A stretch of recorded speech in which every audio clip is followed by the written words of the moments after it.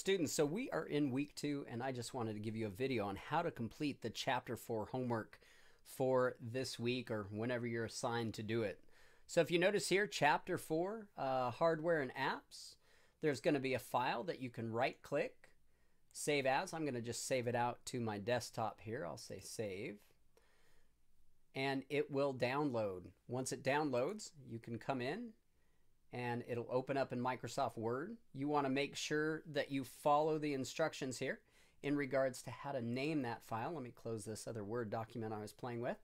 Make sure you follow on how to name the file. You're going to call it email. You're going to call it your first initial, your last name, computer hardware. So the first thing I would do with this is click a file, save as. You could have also done this when you download it. Here it is. I'm going to just put that again on my desktop. So I need to put first initial, last name into the file.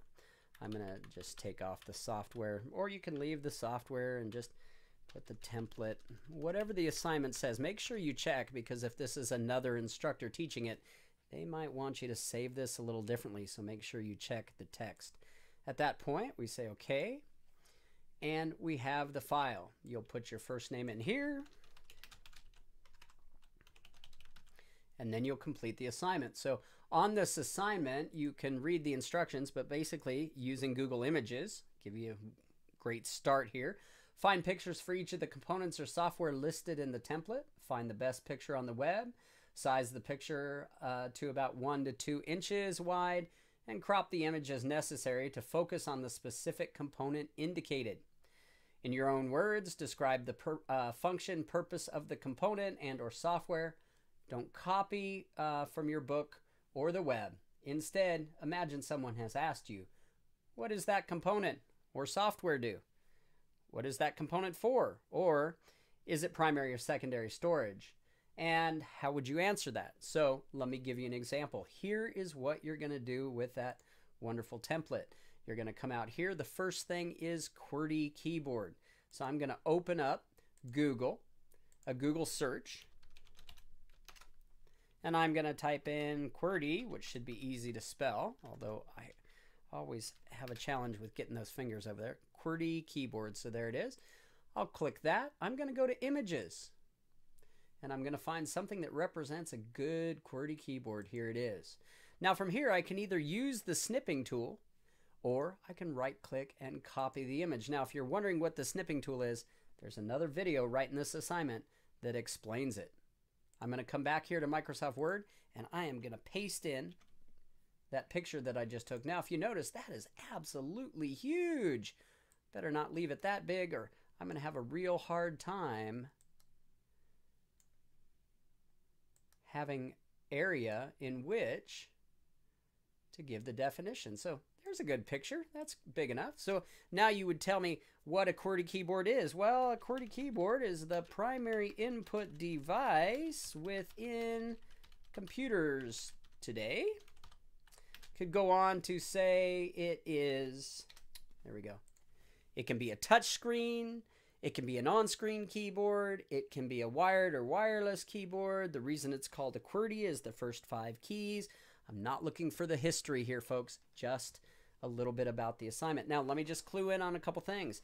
If the term I've given you is a storage device, you're required to list if it's primary or secondary storage. I'm going to have explained this in the lecture, so make sure you listen to the lecture very closely.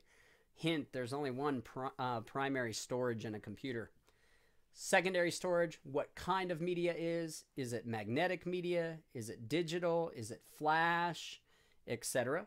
And what are the common capacities? So today, if we were talking about a micro SD card, we'd probably say, well, they're pretty common in 32 gig, 64 gig, 128, and even 256. Those kind of things. On ports, you're required to list if their current data transfer speed. So if I've asked you about a USB port, for example, or a Thunderbolt port like here, you would want to tell me what its current transfer speed is, what it can be used for. Example, a Thunderbolt port can be used for a lot of different things, not just for data transfer, so keep that in mind. And then down here, you're going to tell me about some software. In providing software examples, you will need to define what function of the software listed is, So what's the function of word processing? What do we do with that software? Who might use it? And provide at least 2 examples of companies that provide this type of software. So for example, for word processing, well, clearly I'll say ding, ding, ding, Microsoft Word. But is there another one? There is. I could say Google Docs. So there are 2. For the picture here, what you'd want to do is just come out again to Google and, you know, look for a box cover or whatever. Like if I go out here to here and I go Word. Well, first of all, Word may not work. That might not be enough. But if I say Microsoft Word and I go to Images, well, here's some logos for Word. So like there's the logo. Right click, copy that, put it in your document. You're good to go. Folks, that's how you complete the assignment for Chapter 4. Let me know if you still have questions. Take care.